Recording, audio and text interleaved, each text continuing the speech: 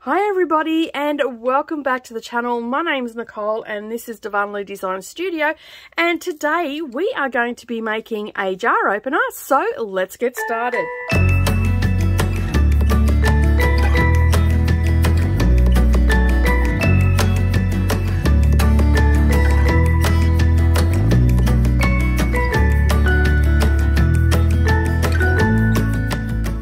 Good morning or good evening everybody, and welcome back to the channel. Today, as I said in the outro, we are making a jar opener.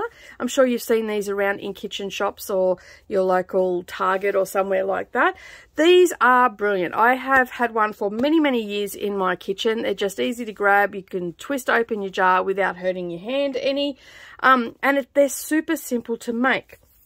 Now, I originally had one from Tupperware. We all remember Tupperware. Don't see it around that much these days, but I got one as a hostess gift from Tupperware many years ago, and it finally gave up the ghost. I thought, you know what, I need to make some of these, and I know that my daughters are going to need them when they move out home, so I'm going to make a couple of them. They are perfect for a scrap busting idea. These fabrics that you can see here, I've just pulled out of my scrap bin, and they're perfect for a gift to put in, you know, a little gift basket or something like that. Take no time at all.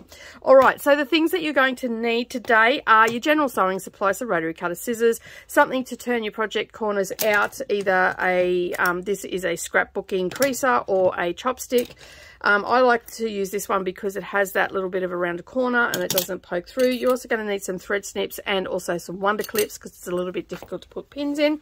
You're going to need a square ruler. So I am making mine a 6.5 inch size today. I find that that is a really good size to use in my hand, and most of the ones that I've measured in kitchen shops and all the rest of it are around that size as well. So once you've got that, you'll also need a couple of pieces of fabric. I've just pulled some stuff left over from projects and whatnot. You're also going to need some drawer liner, and I will leave a link down below where you can get some of that.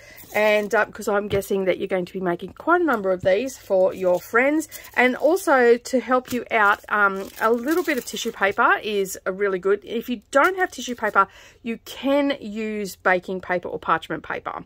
So you just need something to, when we turn our project out, you just need something to go on the bottom so it will go through your sewing machine okay. A Teflon foot will also work, but I found that the tissue paper was the best because this is a little bit thick, whereas a Teflon foot works really well for vinyl. So I ended up using, even though I've got a Teflon foot, I ended up using this because I found it easier to go through. All right, so all we need to do, and obviously you need a working sewing machine and thread to match your project, but all you need to do is basically take your 6.5 inch square, and then what we're going to do is we're going to lay this right sides together. Okay. I don't think there is a right or wrong side on this one.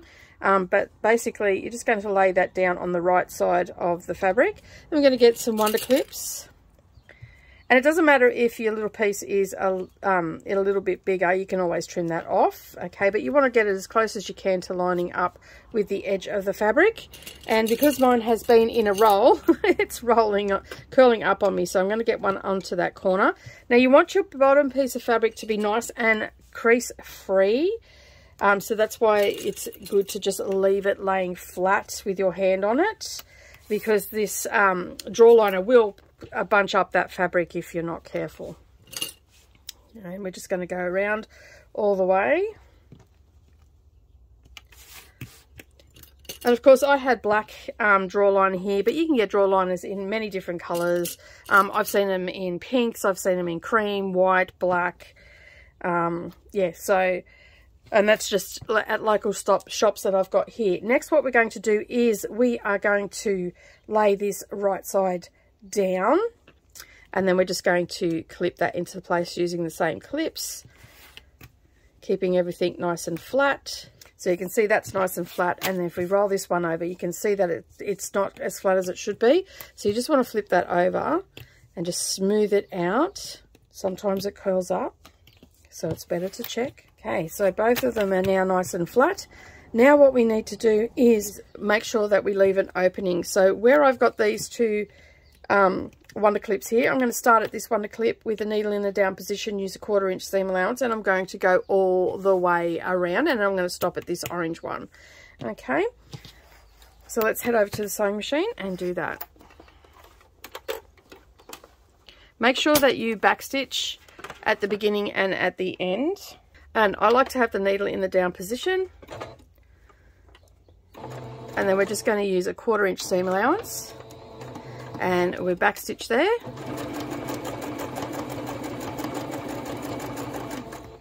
Stop 1/4 inch from the end, turn, and go all the way around till we get back to that first side, and you're going to backstitch there, but you want to leave about a 2-inch opening.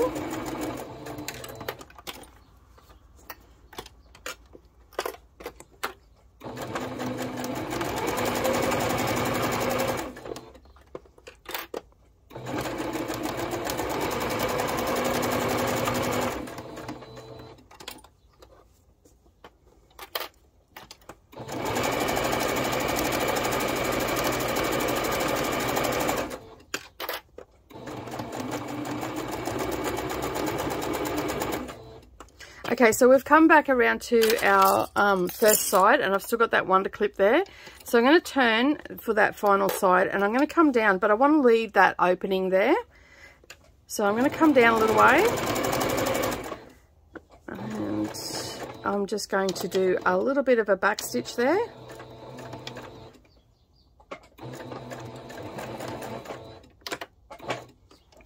And then we can pull it out. So you can see there that we've got an opening. Grab our thread snips.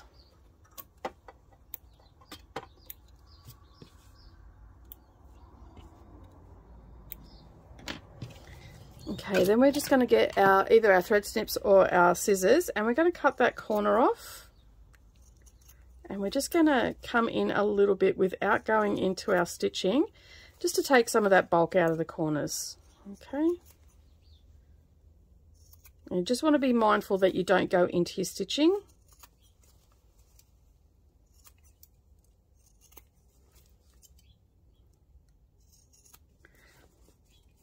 And you do that on all 4 corners.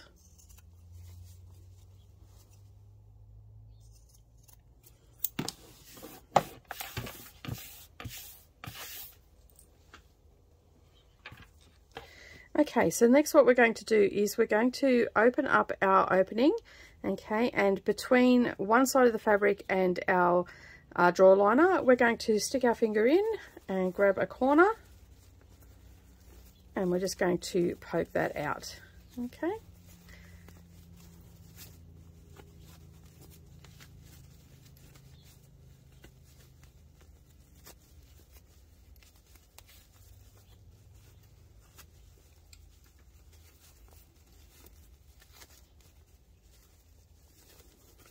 And then we'll get our either our chopstick, or what I'm using is a scrapbook creaser. And we'll just poke our corners out.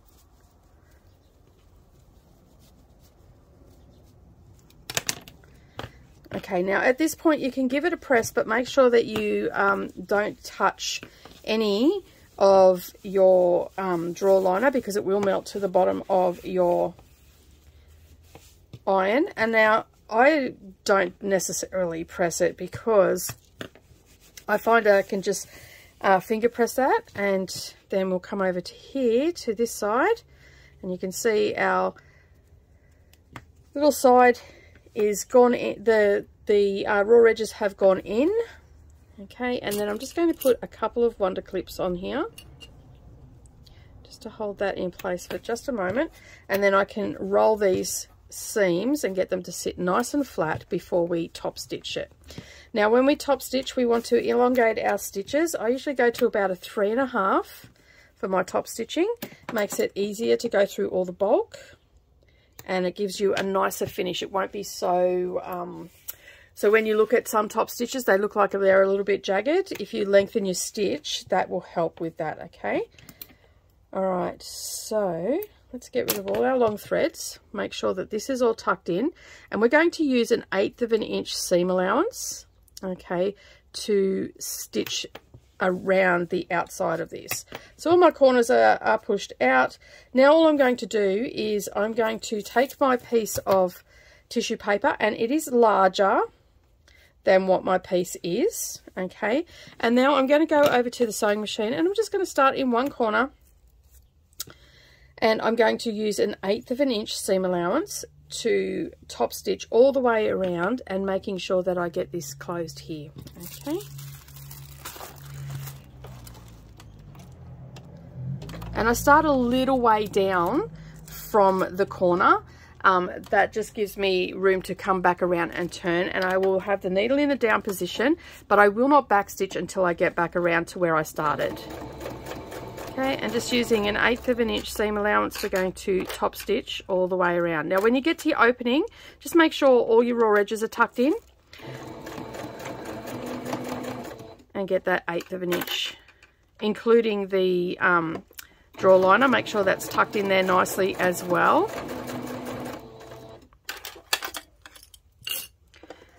And then once you've passed your opening, you can go all the way around, stopping an 1/8 of an inch from the edge, and then pivoting, and we continue on.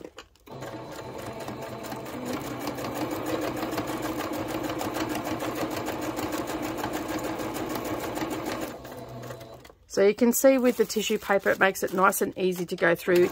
You can use parchment paper. That is a little bit trickier to get it, and you make sure that the dull side is down, not the shiny side. It can be a little bit trickier to remove, but it is very much doable. Okay, so we've come around to our final, we've done our final side, and we're turned on our final corner, and we'll just come down to where we started, and then we'll do a back stitch. And get our needle to come up, and snip that out. Get rid of our long threads. Okay, so we can move our sewing machine out of the way right now. All right, so we've still got this tissue paper on, and all you're going to do is you're going to start with the little bit that's sticking out against the edge of the fabric. Get rid of that. And then you can start to pull the other off as well. Be a little bit messy, but it just saves a lot of heartache trying to stitch through, because it's a little bit thicker. The Teflon foot just didn't want to play the game. So I found that the tissue paper is the easiest way to go. And as I said, you can use parchment paper, but tissue paper is just so much easier to remove from the stitching than what the parchment paper is. But if you're in a pinch, you can definitely use that. Just remember to have the dull side down against your sewing machine, because that shiny side will grip a little bit and make it a little bit harder for you to do. Okay, and then all I do is I just get my scrapbooking boner to get those last bits out, and they'll come away of it over time. If there's little bits that you just can't get out, but I just run that along, and as you can see, it's getting them all out. And there you go. That is a jar opener ready to use, and that's super quick. A nice quick scrap busting project. I hope that you enjoyed this video today. If you did, don't forget to give me a thumbs up down below.